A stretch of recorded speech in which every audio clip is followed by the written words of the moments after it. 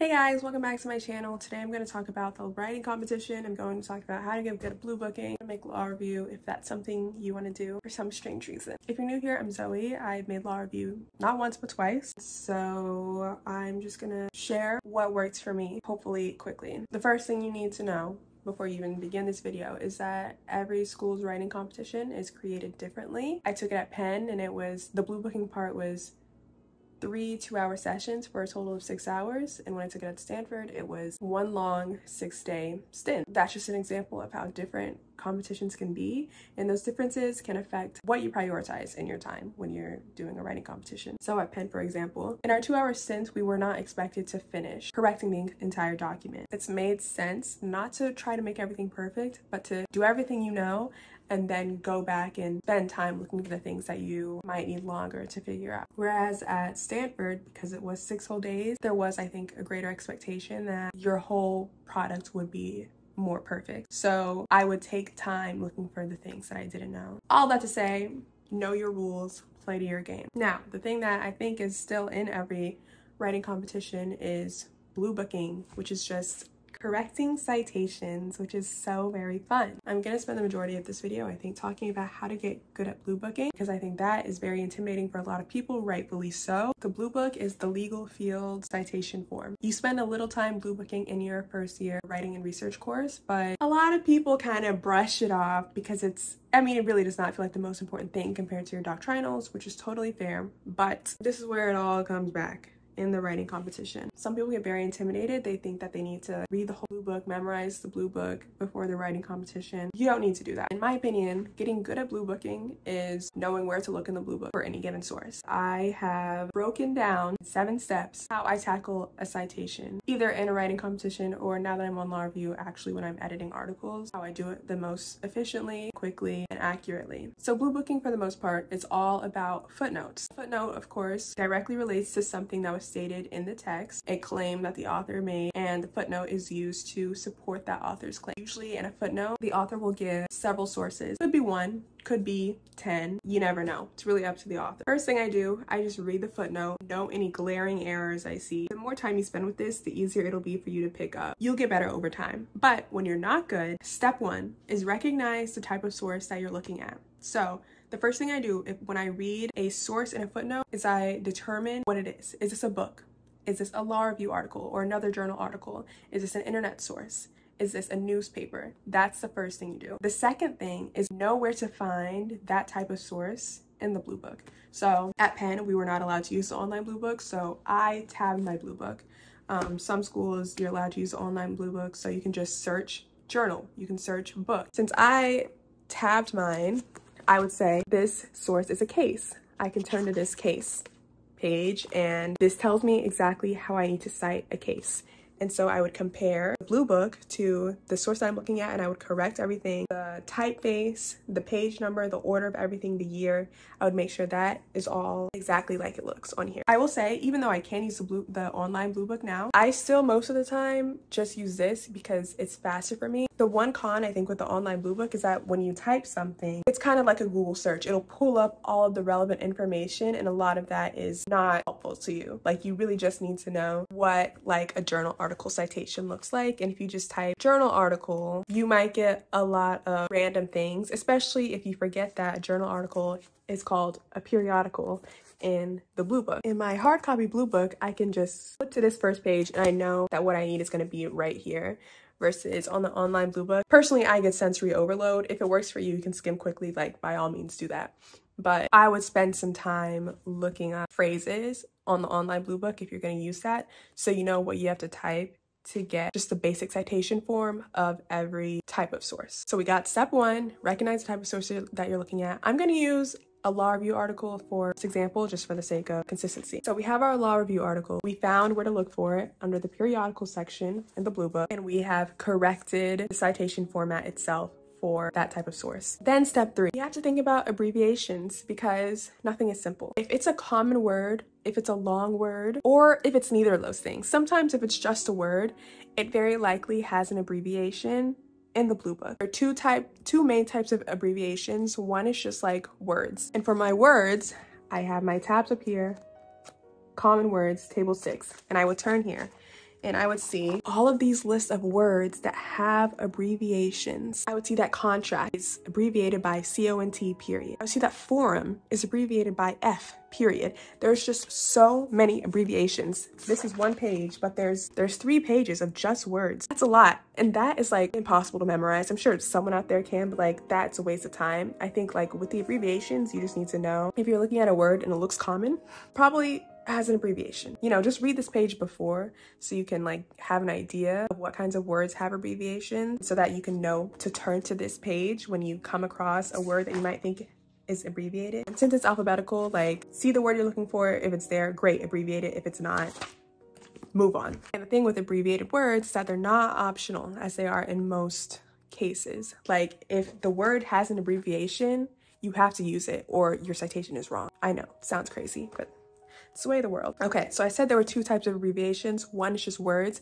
2 is institutions, which most of the time, especially for articles, periodicals, is gonna be like a school name. So, for example, this is my common words tab. This is my institutional names and periodicals tab. Here we have a list of like a lot of schools, basically.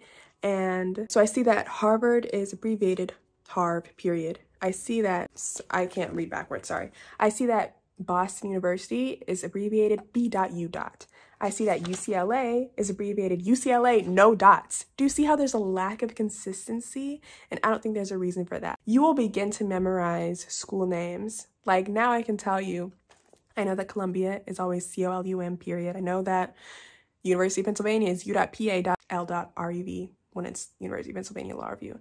I memorize those things now, but when you're just starting out, you like these things, you're not gonna memorize them. So the key is to know to look for the institutional names and periodicals tab. I don't need to know the page number because I have my tabs. My tabs save my life. I strongly recommend. If you just look up like how to tab a blue book, something will come up. So once you have your abbreviations, you change any words in your citation so that everything that's abbreviated needs to be abbreviated. Okay, thankfully, that's pretty much it for the citation itself. So now that we have the formatting of our citation, we have to make sure that the proposition actually says what the author is claiming it says. A lot of times, honestly, like on the writing competition, but also in the real world, unfortunately, authors will cite a source that does not actually support what they're saying, or they'll cite a source that is literally contrary to what they're saying. It's our job to prevent false citations from entering academia. So I don't know if this is on every writing competition, but you may have to read the sentence like in the main text of what the author is saying, and then go find the source that's being cited and read it to see if they match up. Read it to see if they actually say the same thing. And this is where you have to be actually very critical. It cannot be close enough. It cannot be, I see how you got that. It actually has to, you have to be able to logically, actually be able to draw the conclusion that the author's making by depending on the source that they're citing. Unless, this is where we get to step 5, there is an appropriate signal before the citation. So signals basically contextualize the citation a little bit more. Most citations will be supporting the claim that the author is stating. So the author is saying it is raining today, and then cites a weatherman saying that it's raining today, and that's just a straight up citation. If the author is saying, oh, it's raining today, and then cites a weatherman saying that the chance for precipitation is 100%, that might be a C signal, because the source that the author is citing clearly supports the author's proposition, but it's not saying the exact same thing.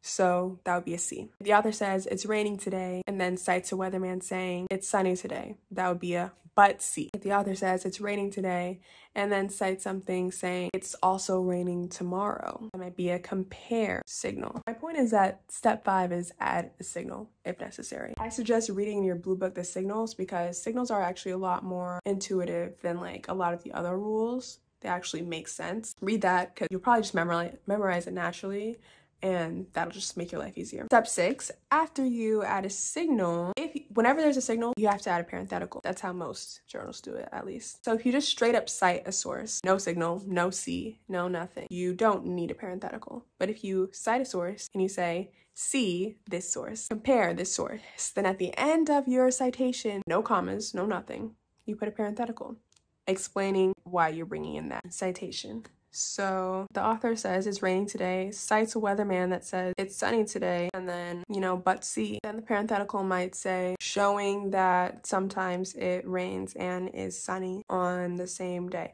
That's a rough example, but my point is if there's a signal, there has to be a parenthetical. Parentheticals in writing competitions are often looked on very favorably. In my pen competition, our parentheticals were worth like 10 points, and just correcting like a period or a comma was worth like 1 point. And parentheticals, you know, really aren't that hard to come up with. It's usually just like, it shouldn't be more than one sentence, first of all, and it's just like a summary what the relevant part of this citation is. So not that hard and very useful. After you add your parenthetical, then you have to order the citations within the footnote. So there's rules for what order citations can come in, and it basically goes from like most supported to least supported, but it's based on signals. So again, I would go to my signals page in my blue book, I would see rule 1.3, which has the order of signals, and it would tell me what to do. That exhausted me just talking about it. Sorry for you guys in advance. But yeah, after that, you're done with the footnote pretty much. Of course, there's like smaller rules that I didn't talk about that you should know about. Like you should know that the period after it is italicized. You should know that the comma after c.e.g is not italicized. But I guess I would actually read something that I would read is the short form section